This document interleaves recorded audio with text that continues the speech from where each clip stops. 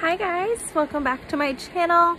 So today I wanted to go ahead and give you guys my weight update number 4. Sorry, I'm so a little behind on this. I'm gonna try to post these on Wednesdays. It seems to be like the easiest day for me to just sit down, gather my thoughts, see kind of how I'm progressing, get all the information for you guys.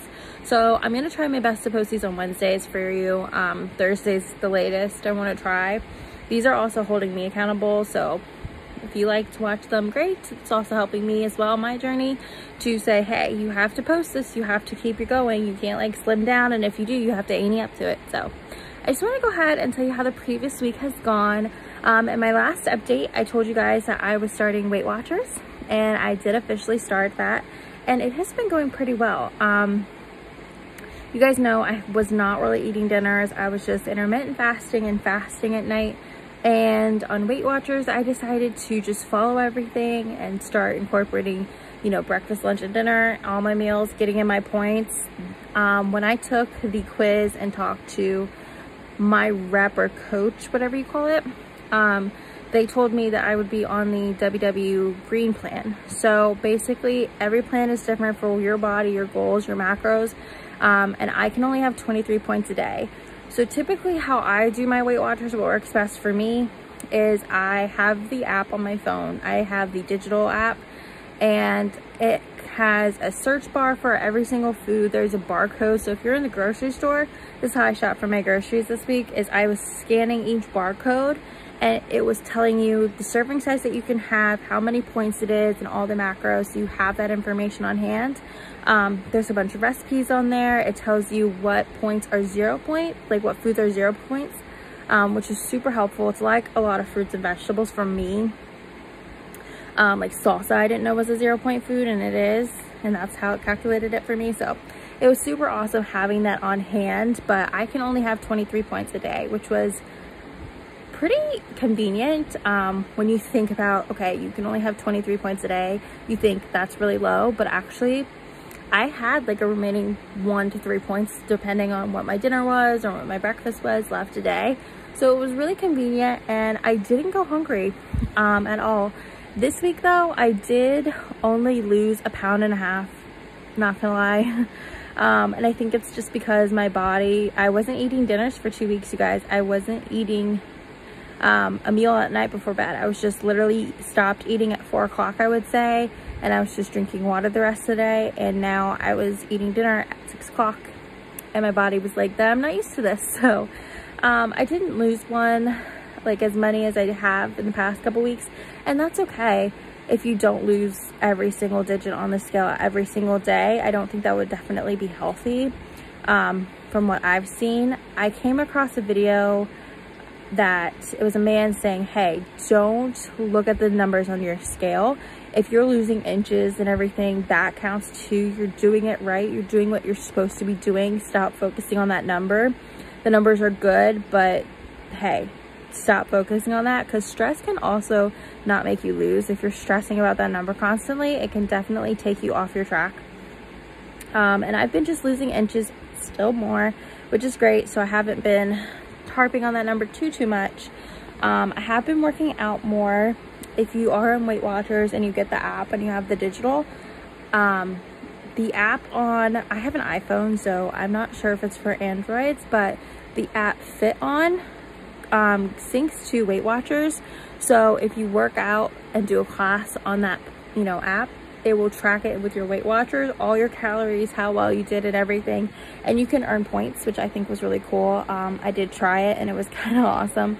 But yeah, Weight Watchers tracks it's what you had for breakfast, what you had for lunch, dinner, snacks, water, exercise, sleep even. So it kind of does the whole thing as well. And you can do workshops every single week. They have a different workshops on a different topic, and right now they're doing them all virtually, so it's kind of like you just zoom into a class and one of the coaches speaks about the topic of the week. I used to do them, and I have not gotten back to the workshops just yet. I'm just stepping my feet back into it, but it was really nice. Another thing that helped me was Ryan and I went on a date night, and we went out to our favorite restaurant, which is Chili's. And on the Weight Watchers app, they have a tab where you click called restaurants, and you can type in the name of your restaurant. They pretty much have every single one. that's popular over every state. There are a few missing here and there, but like Chili's is on there, and it has the whole Chili's menu calculated with how many points, what's what, everything individually. So when I was ordering, it was super nice because I was just looking and scrolling to see what I could fit throughout the day, and I was just trying to plan ahead. So that is really nice and beneficial. And also just looking at the calories and seeing how many you're eating today, see, you know, how much protein you're getting in, how much sugar, how much fat, how much carbs. Another thing I learned this week is carbs are good, so don't feel like you need to cut out carbs all the way. You do need carbs to help fuel your body, to burn that off. I'm now realizing, I'm still learning, but you do need carbs, so don't cut carbs out entirely because they're not all so bad. Just try to do the best you can, I would say. But yeah, week 1 went pretty well on Weight Watchers. I'm gonna try it out for the next couple weeks. My goal is a month and a half. I do have a free trial again right now. My plan is $50 a month, so I'm still gonna go on my free trial, see how I like it, but I'm at least gonna try it out for a month, let you guys know how I'm going, what I'm doing. I can still track my weight on the app as well, and it does a graph, which helps me out. So weight update number 4 is complete. We did really good. 1.5 pounds is not what I was expecting, but again, from looking at the week and how I transitioned from majorly fasting to Weight Watchers, I can kind of tell why it's not a drastic change.